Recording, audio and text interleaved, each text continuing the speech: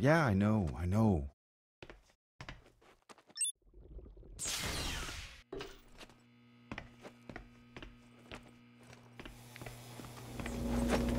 I haven't been sleeping well lately. Sometimes I don't sleep at all. And when I finally manage to fall asleep, it happens at the worst possible moment. That in itself wouldn't be such a problem, but my dreams are ridiculous. They're convincing, so convincing that I forget I'm dreaming.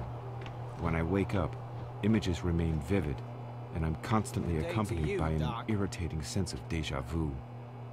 My REM sleep is usually inhabited by restless patients, and now the dead neighbor joined the party.